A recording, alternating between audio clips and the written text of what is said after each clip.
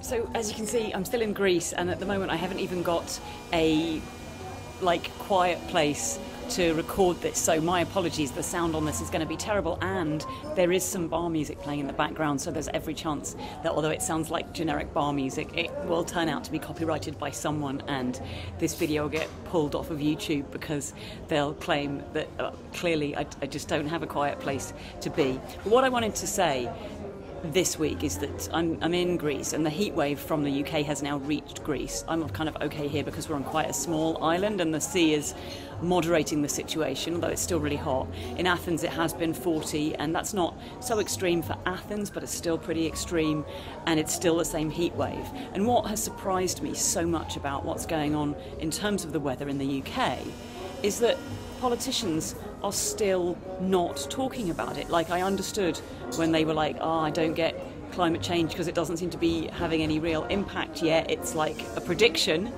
And I sort of understood when it was affecting people in Africa and in Asia, but it didn't seem to be affecting people in Europe. But now we're at a stage where it is staring us in the face. Like, you step outside and things are on fire, things are burning, including people who step outside who are absolutely frying.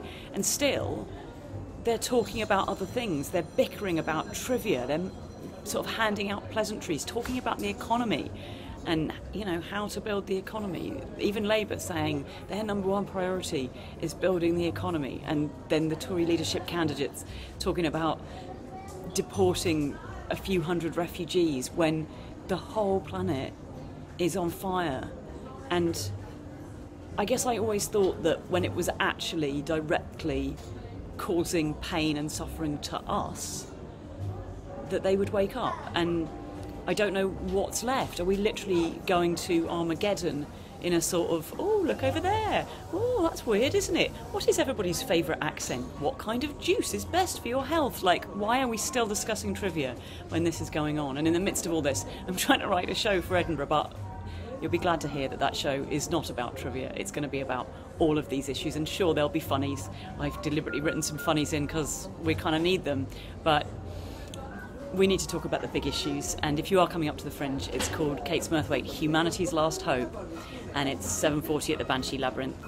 I would love to see you there, and I'll speak to you again from the UK in a few days.